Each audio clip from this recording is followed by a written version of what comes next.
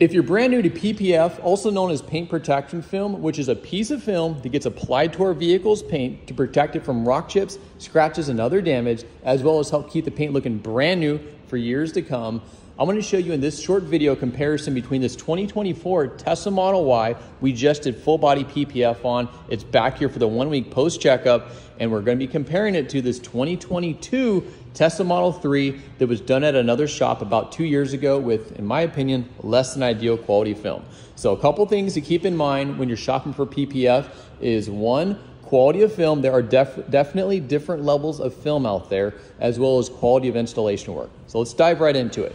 First things first, this Tesla badge right here, we removed that to put film on its entire hood and wrap all the edges for a super clean install so you don't have exposed edges and seams like there is on this guy. One, it looks bad, it's easier to damage, it just doesn't look good. Look at that.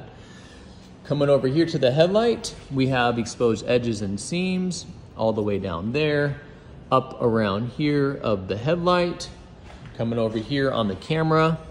Just exposed edges and seams everywhere. It doesn't look very good. On top of that, this is only 2 years old. If you look closely, you can see a lot of loss and gloss and clarity. And this has already been clean. This car is clean. But you can see a lot of loss of gloss in here. So cheaper quality film, cheaper installation work to save a few bucks. Is it really worth it? I don't think so. But let's look here at what we do. So as I mentioned, no seams or edges. Everything's wrapped around here. Everything in these little grooves right here. All the film's tucked inside there, so nothing's exposed. All wrapped in here as well. Very nicely, cleanly done all the way down.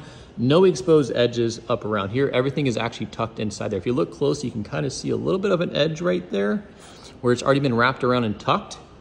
Coming over here, everything's wrapped and tucked. Around the camera right here as well. This is gonna be hard to see, but everything is actually tucked in up around here for a super clean, seamless install.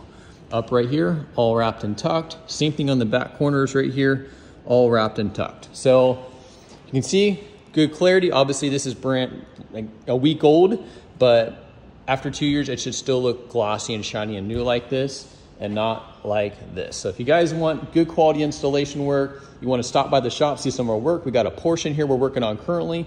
Happy to have you guys come by, see what work we do firsthand and kind of show off what I love to do. So if you guys want to hit us up, Cruising California Auto Detailing, you can find us on the web at ccadetailing.com. Thanks again for watching.